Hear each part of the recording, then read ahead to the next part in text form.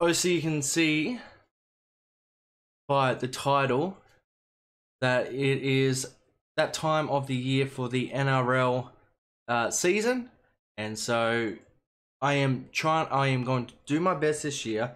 I've tried multiple times to start doing this, and it doesn't always work out. So I'm gonna stick with it week in, week out, doing my predictions of each NRL round. So let's just get into it, shall we? Alrighty, now there's a new team, the Dolphins. That obviously now that makes 17 teams, so a team has to miss out. And this week, St. George has that bye, which is alright. I guess we don't have to watch the Dragons play, that's for sure. So that's who's got the bye this week. Works out probably for the best anyway. That teams kind of get a bit more of a break, as well as their mid-season bye rounds when the State of Origin is on. So I think it's good for teams to have kind of a break every now and then. Alright, first game with my little dingo bongo gets going. Season opener, Parramatta Eels versus the Melbourne Storm. You can see here I've got their ladder position from last year, and Parramatta did were runners up in the grand final last year. Honestly, I think everyone wanted the Cowboys to actually make it there. Unfortunately, they did not, and we got the Eels versus Penrith, and was that a slogfest? So, like, to Eels' credit, they did fight hard in the back end of the season to get to the grand final. Just that no one wanted them there, which made it hard for the grand final because you had Eels that no one liked and Penrith that no one liked in the grand final. So, which is great. So Eels finished 4th last year and Storm finished 5th. And you'll actually find, maybe besides 1 or 2 games this round, they're probably very evenly matched. Which makes for a good opening round. And Storm have it's not really a changed team that I can remember. Same with Eels, there's not much really changed. However, I did go with the Storm for this game. I still think they're the better team. They've got a great system down there. And yeah, so that's who I'm going for. Friday night, we've got the Warriors versus Knights. And this is NZ. I know I'm probably not the only one, but New Zealand really deserve to have every single game in New Zealand. That is definitely not a lone opinion. There's a lot of people who also agree that they should have had, I think maybe last season, when they were able to have home games again. But definitely should have had a full season at home, just because for 3 years they had to move to Australia and not go overseas back home to see family. So yeah, they deserved it. Again, matchup, Warriors finished 15th, Knights finished 14th. I have gone the Warriors. I think the Knights, I do think they will struggle this year. I think it's mainly the off-field drama that kind of happens, that kind of ruins them. It's not like they've got bad players in their team. I think they're just a bad team in general. So I've gone Warriors. The second game for Friday night is the reigning premiers, the Panthers versus the Broncos. Holy crap, what a game for the Broncos round 1. Unfortunately, I don't think to be honest, Broncos should have finished top 4 last year. I don't think they're good enough this year to get to top 8. As you can see, they finished 9th. They just missed out. They blew a lead like I don't think anyone's blown a... Oh, I don't mean blown a lead. I mean blew their chance to be in the top 8. They were 5th or 6th at one point with like 5 rounds to go, and they just blew it. I think they turned into an under 12s team, and they just, yeah, didn't turn out.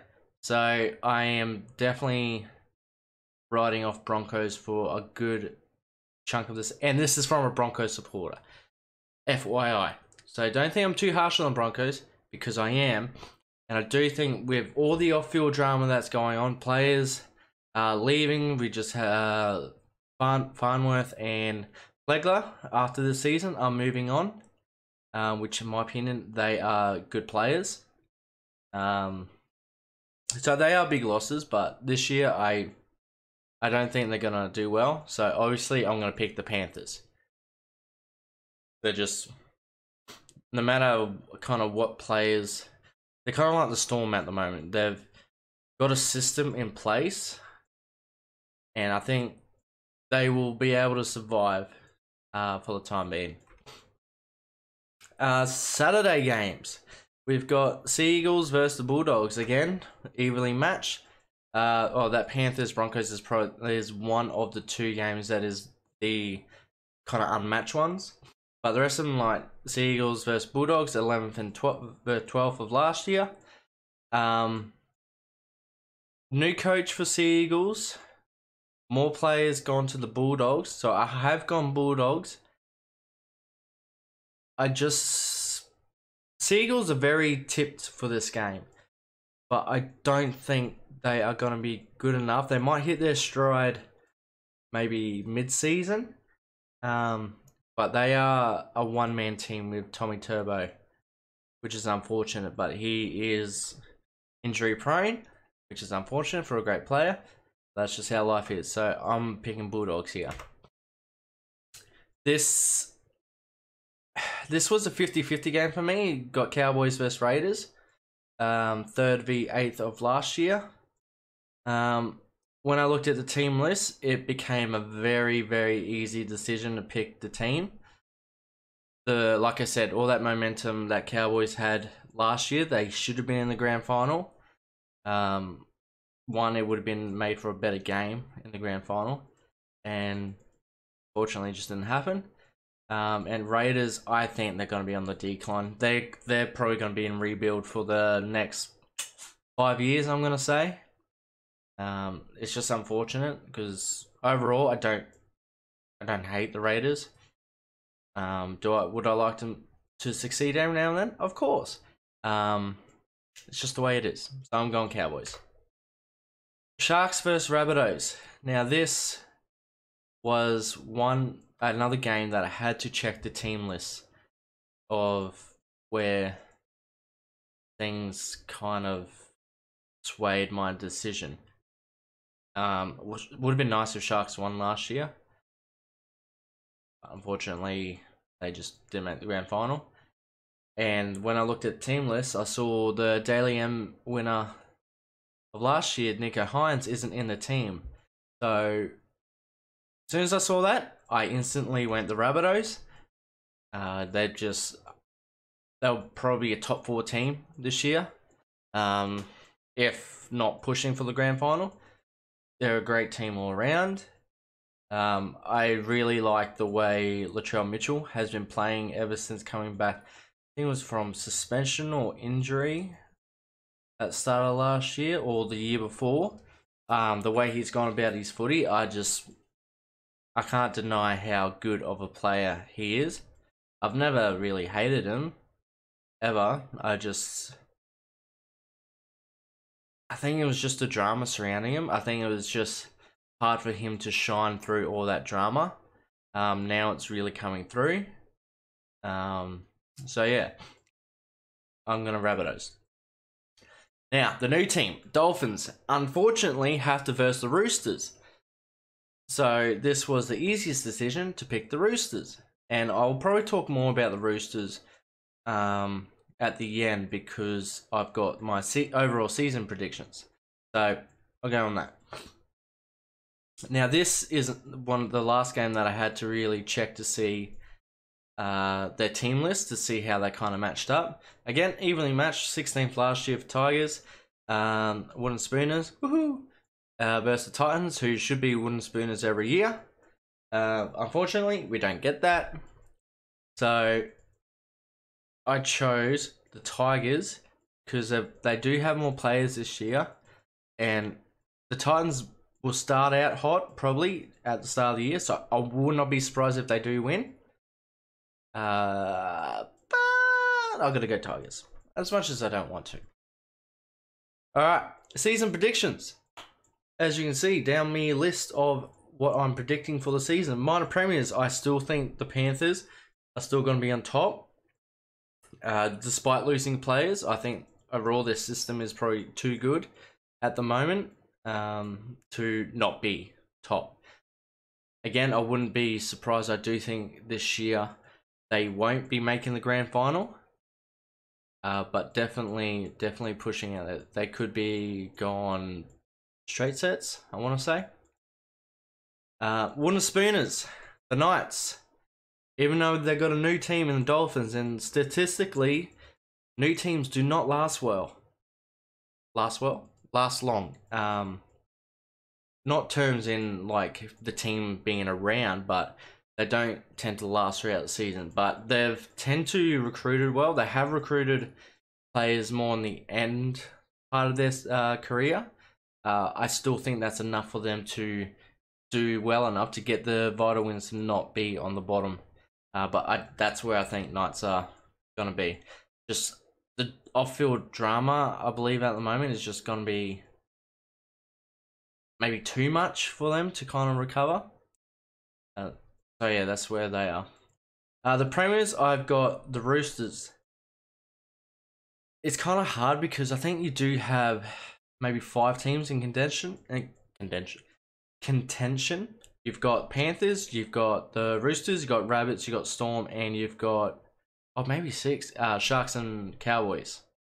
Those 6 teams will really push for the grand final.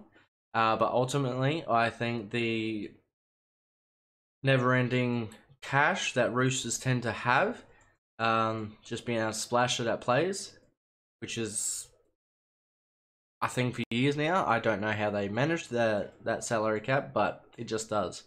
And unfortunately, the Daily M medal. So the Daily M is the players. What do you call it? Like MVP.